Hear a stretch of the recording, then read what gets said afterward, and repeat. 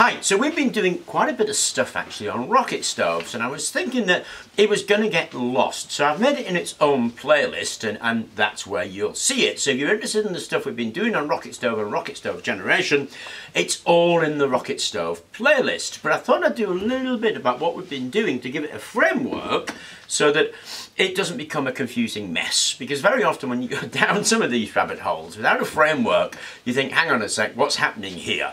So what we're doing, or rather what we began by doing, was looking at rocket stoves, because I've heard that they're marvellous things and I wanted to see for myself. So I built a couple of rocket stoves, and here's the camping rocket stove that we made.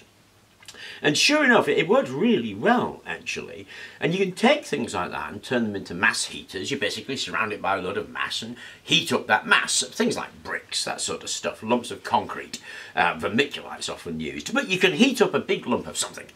So when this isn't burning, that big lump of what you've heated can, of course, just give that heat out. So one awesome use of rocket stoves is as a heating system, and you find them being built as heating systems, and there's lots and lots of examples of rocket stoves and mass rocket heaters being used for camping, cooking, heating, all kinds of stuff, and it's awesome, and I really enjoyed looking at those, and I'm probably going to explore some of those as we go along. But my own particular bent, as you know, really is in energy generation and energy storage. That's what I'm very interested in.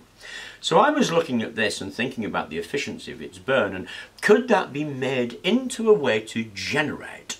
Now, whenever you do something like that, people have their own particular favourites about things, and they have their own favourites for very good reasons, and those things can be in conflict with each other, and of course the reasons they give are always very good reasons, but the truth is people just have their favourites. And when it comes to favourites, then there's lots of reasons. One might be that you want something with no moving parts, that's technologically easy to make, and it's very valid, in which case stick a load of Peltier devices on it. You might want something that's extremely cheap to make, but would be, might not put out as much, but still do a job, which is why you would see things like a Stirling engine on it that was home built maybe.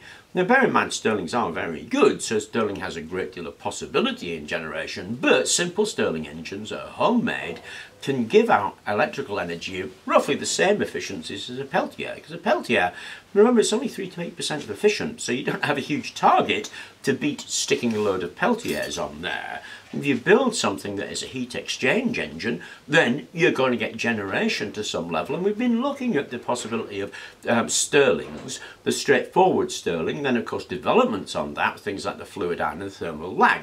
They're engines to extract the heat and convert that into electricity. Because there are also solid state methods, and we've looked at a couple of solid state methods. We've looked at utilising Seebeck effect and thermopiles, that was with this thing here, and then we've looked at MHD generation, which is very similar to standard generation, which is this thing here. So we've been looking at different styles of generation because different people have different needs and different things that they like. The answer really is, what is it that you like and that you would want to focus on? And to be a bit more open-minded, obviously, about the possible alternatives that there are that you might want to be looking at and thinking about. Now, there aren't sort of do this recipes, but there are ideas to be able to do something. Now, my own particular bent is things that are cheap and easy to make and can be made easily in anywhere in the world to produce a sufficient amount of energy. That's my particular bent. It's what I find fascinating and what I want to look at. But that doesn't mean that all of those other ways that you could do this are invalid. They're not. There's a huge amount of ways that you could possibly approach this depending on your skills, your tools, your particular bent. I mean, one thing would be wrap a coil of copper around here, turn it into a flash boiler, run a steam engine. Why not? It's a brilliant idea.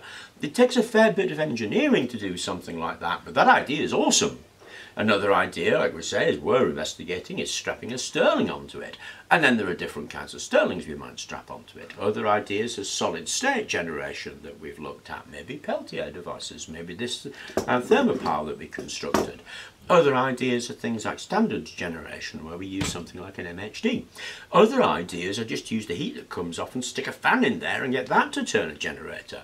There's just a whole host of ideas that can be used that depend on what you like, what your objectives are, what your skill level is, what you have available to you, and what you want to achieve with it in terms of efficiency.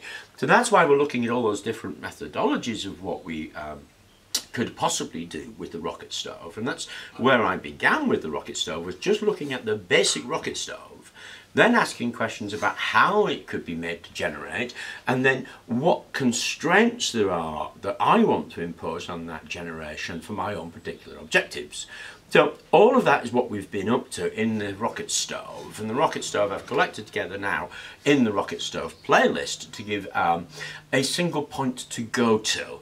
And then this what I've just said, obviously, is all about the framework of the work that we're actually doing.